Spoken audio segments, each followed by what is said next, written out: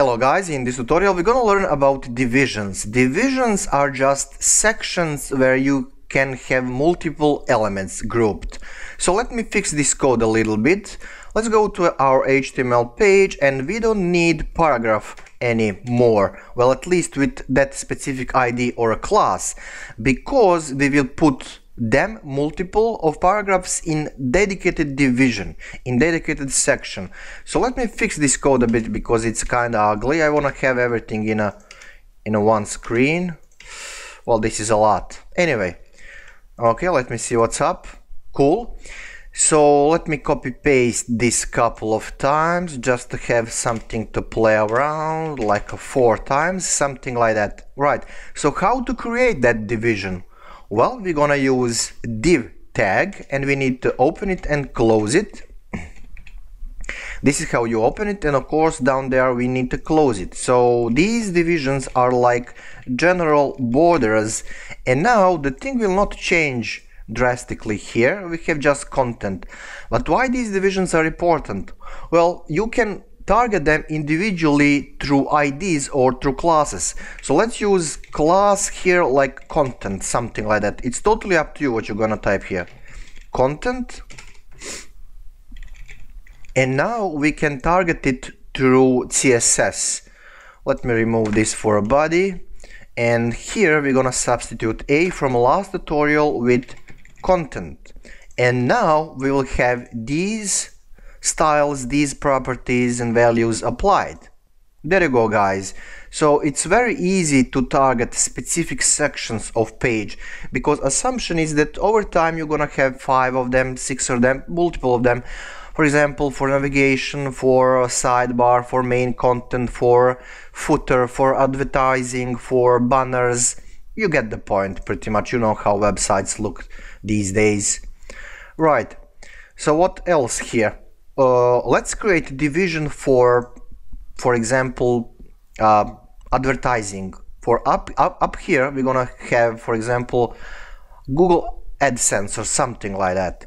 So we're gonna say that we need division, but this time, because that advertising will be unique, like in dimensions, we're gonna use AdSense here. Okay, and of course we're gonna close it, because assumption here is that we'll have some kind of banner or JavaScript code that is provided by Google, something like that. And let's just imagine that this H1, just imagine that this is ad, some kind of advertising, something like that, advert. And now nothing's gonna happen pretty much, because we didn't apply any kind of CSS on that advert. So let's do that through ID. Of course, we're gonna say ID with a hash, of course, and I'm gonna use color, border color, blue, and no changes here because I don't have border style. Solid, and border width 5 pixels, let's say. So let's see what's up. Why this thing? Oh, AdSense. Sorry about that. AdSense, that's the target. True hash, which means ID. Right. There you go. Kinda ugly, but it will work. Okay, so let's apply a couple of these things to have CSS kinda unique. Margin auto and width. Well, sure, we can do that. Well, let's actually grab these things and put it here. Maybe we'll have nicer result right now. There you go. But we have extreme padding or margins here. What is the case? Oh, right. So margins are huge. Let me fix that. Okay, so what about that border width? That's not nice. So here we have 20 pixels, and up here we will have 20 pixels. Okay, and here we want to have some kind of white differentiation.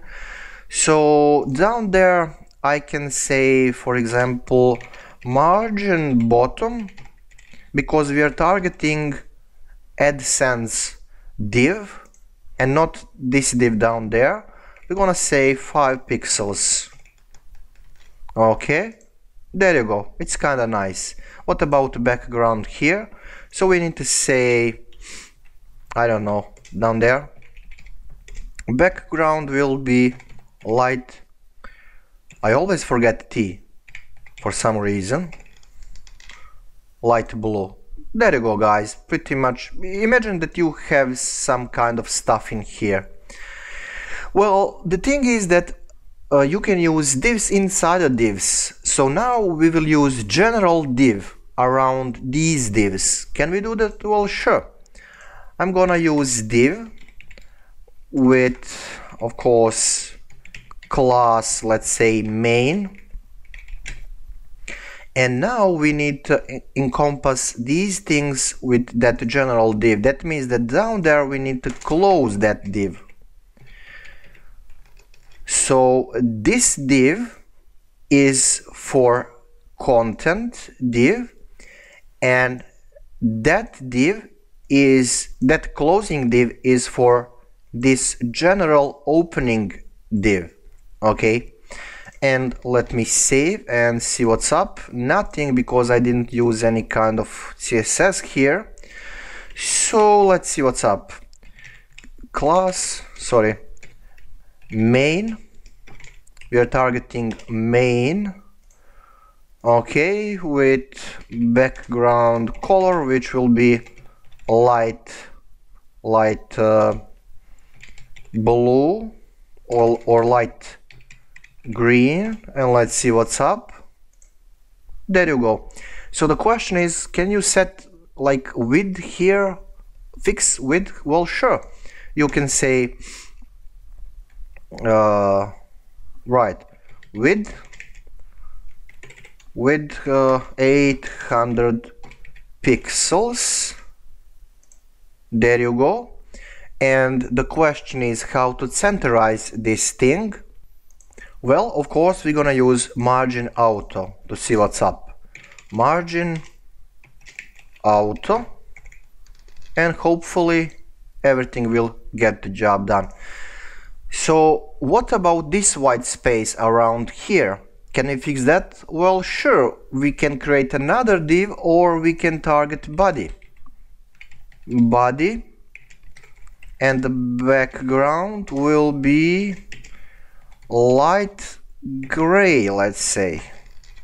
And now all these white things will become light gray. See? Kinda nice.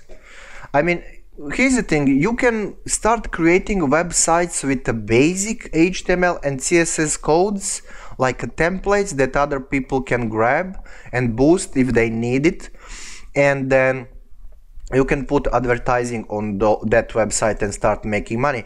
And the same way with Bootstrap 4, for example, which is a kind of front-end framework. So you can start making money with many ideas. HTML and CSS examples, Bootstrap 4 examples, Python examples. For example, you can have website that will just deal with image manipulation, image positioning, stuff like that. Or even write articles about that for yourself or for other websites who will pay you. Something like that. It's just idea. So the main stuff to take from this tutorial is you can have divs inside the divs, and you can have main div, and if you want to target all around those divs, then you can have another div, or you can just target body section. And of course you can mix IDs and classes if you like, but if you have multiple similar content, then you will use classes, and if you have individual only one section, then maybe the smart idea is to use just IDs.